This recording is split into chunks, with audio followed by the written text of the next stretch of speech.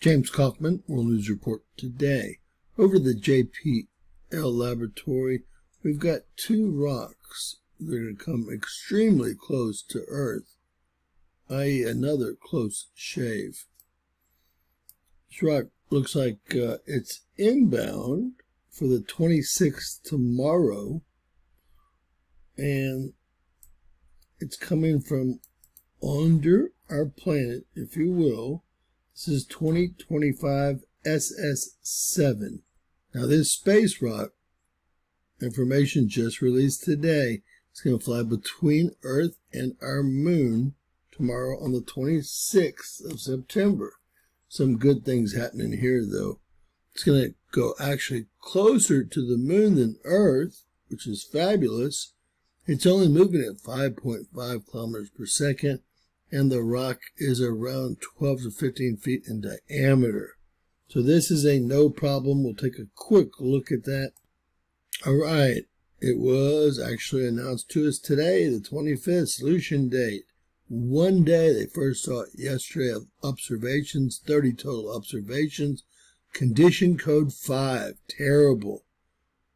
Now, 0 means they know exactly how big the rock is and where it's headed. And 9 being they have no idea how big the rock is or where it's headed.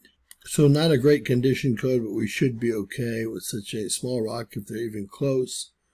And again, it's supposed to pass closer to the moon than Earth, seen by our AI software. Let's get a close approach time. So they have updated this, and it's going to come much closer to Earth than the moon, it looks like. This is tomorrow at 17:37, which is 12:37 noon, if you will, or p.m. 12:37 p.m. tomorrow. It's going to fly by, and it's going to be actually three times closer to the Earth than the moon. Now, this is still going to be about 80,000 miles away, so there shouldn't be a problem.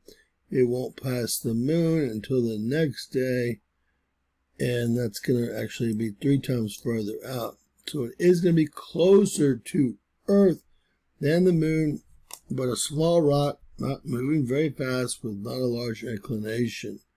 Now, let's look at the next rock we have coming in on, I believe, let's see.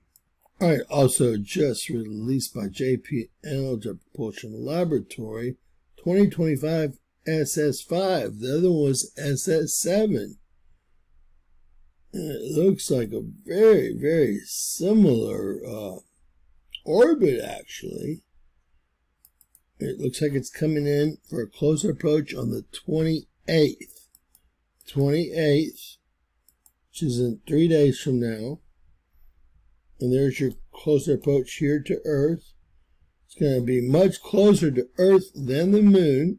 This rock's moving twice as fast as the other rock, at over 10 kilometers per second.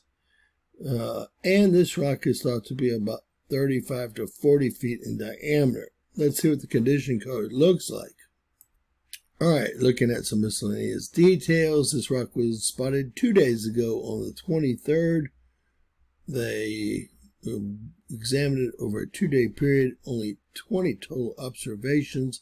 Solution date released to the public today on the 25th, because I report them on the day they're released.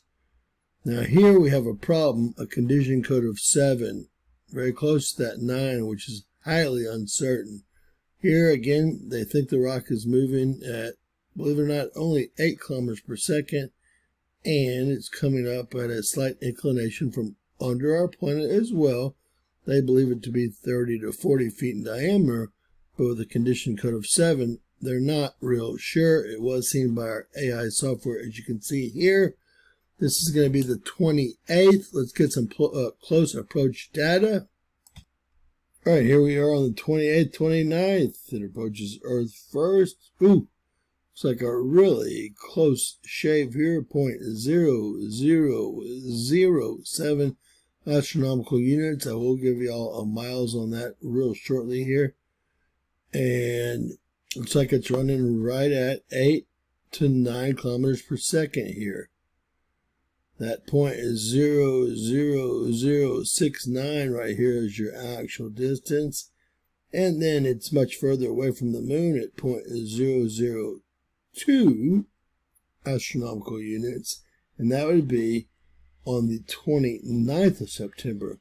Now it makes its close approach on the 28th to Earth at 22:04 UTC time.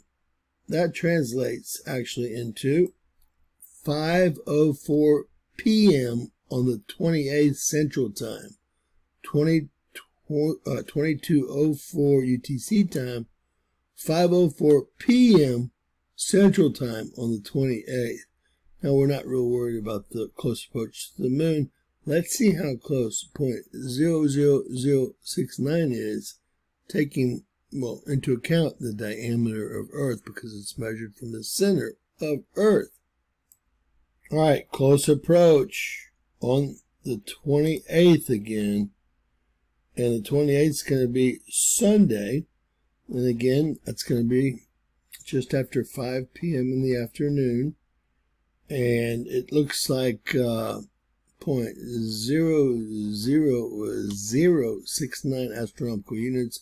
It's going to be around 55,000 miles minus Earth's radius, which is about 4,000 miles, leaving us still, this rock is 51,000 miles out, although it does have a condition code of 7, so they're not quite sure about its trajectory or its size. We'll have to keep an eye on 2025 SS5, and again, that will help make its close approach on September 28th. The other rock, 2025 SS7, will make its close approach tomorrow afternoon, but it should not be a problem and should be much smaller.